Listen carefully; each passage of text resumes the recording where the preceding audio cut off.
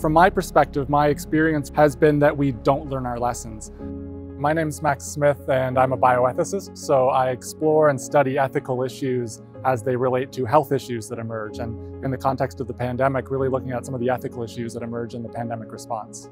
As you can imagine, with most of the issues that we're seeing with COVID-19, whether it's should we lock down, should we not lock down, should we accelerate research or not, these are questions that certainly have scientific elements. We can tell people how effective some of these measures might be, but really they require value judgments about whether this is the right thing to do given the values that we have collectively in society. We struck a group called the World Health Organization Ethics in COVID Working Group, which is meant to think through these issues. So we've been engaging with the therapies group, the vaccine group, and making sure that all of the work that the World Health Organization is doing has those ethical dimensions informed in their work.